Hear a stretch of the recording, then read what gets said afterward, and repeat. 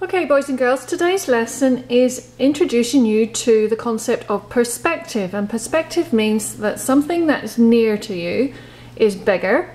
Something that moves away into the distance gets farther away. So we're going to talk about foreground, middle ground and background. And in very easy terms, here, near and far away. Okay, so that's perspective. So what we're going to do is get a clean piece of white paper. And we're going to get a crayon and you're going to do 3 lines. Okay, so first thing, sort of like near the center or a little bit up, draw a straight line. This is your horizon line, okay? That's 1 line. Next line, a wavy line. It can be anywhere here, down below. It's going to be breaking up the landscape. So this is your here, foreground. This is your near, middle ground, and this will be your background, far away. Then you're going to draw one more line, final line, a sun. Now, it could be a sun that's setting, or it could be a sun that's already risen. Okay, we're going to take this out a little bit so you can see.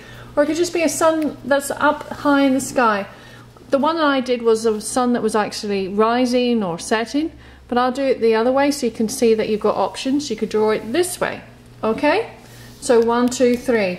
I'm going to give you a palette of tempera paints and you're going to choose your colours. So you're going to have a lovely warm sky and green for land, and then you can mix some blues to make a water. Now I want to show you an example of another student's work so that you can see, once you've painted those in, you're going to get a fine paintbrush and then some black paint. And then you're going to go over the lines that you drew and also add in some accents. Now also what we did was actually we turned our paintbrush over to the hard end and we drew into the paint while it was wet. So you can see that we've actually added texture, which is one of the elements of art. You can see the spirals in the water, the landscape flowing. And then we also added in some extra details as well with the paint that we had. Now we've got this, and it has to be dry now so that we're ready then to add in our African mud huts. And this is where we start playing with perspective again. I'm going to give every table a variety of paper squares, construction paper, and some scissors and glue sticks. And what we're going to do is we're going to get squares and we're going to be placing them. Now I want you to lay them out first with a body for the building, a square, and a cone shape for the roof, and I'm going to show you in a moment how to do that, but I want you to lay them out first before you stick them down. So this one would be in the foreground, but when I put something that's a little bit higher up, it's in the middle ground. I'm going to move that because it's kind of clashing the yellow with the sun. I don't want to do that. Think about your colour placements as well and your colour choices. And then I want to do another one in the far distance. Okay, so the squares that I've got, you can actually cut them. Okay, you can make them smaller if you want to. I'm going to make this one smaller because remember, with perspective, something that's farther away is a lot smaller. So I'm going to put that one there. So here, near and far away. Then I'm going to get another colour. I'm going to get a pink actually, and I'm going to cut a triangle.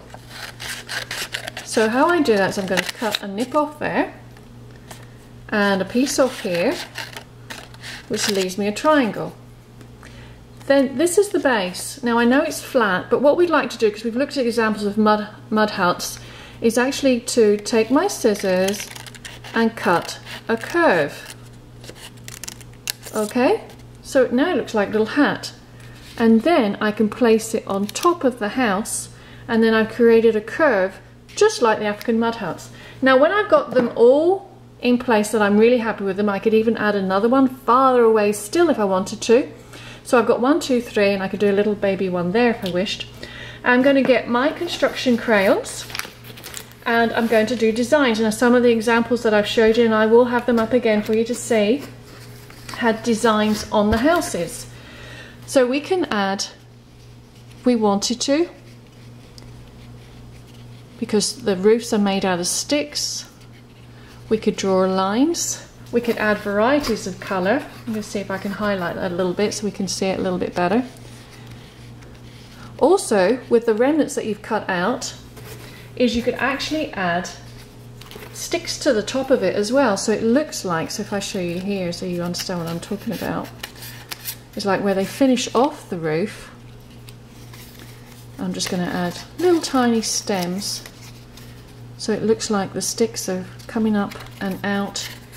It adds more texture to it. Now what I'm going to do, there we are, I can do that with all of them that I've got there. I'm going to add a door. I'm not going to leave it. You could even collage this and do a paper door. I'm just colouring mine in with the construction crayon. Okay, I can add in windows as well. Or I could paper the windows and then draw over them. The choice is yours, boys and girls, how you want to do your designs. Always reference the images of the African mud huts that we've seen. Some of the mud huts actually have animals painted on them as well, so if you want to do that, you can. I'm going to do a round window and a door here. Okay, I'm going to continue and finish this one off, boys and girls, so that you can see what it looks like when it's absolutely completed. So it's now your turn, boys and girls. We're going to start off drawing the 3 lines, horizon line, the sun, and then the water line. We're going to paint it, and you can also draw into the wet paint with the other end of your handle of your paintbrush, it's called the ferrule, and then with a fine paintbrush using black paint you're going to illustrate and highlight. It actually makes it stand out and accent it even more. When it's dry, we are then going to collage, which means we're going to be adding paper and texture on the surface of our painting of our African mud huts. And I'd like you to demonstrate to me that you have the understanding or perspective here, near, far away, foreground, middle ground and background. Now it's your turn, boys and girls. Let's go and make some art.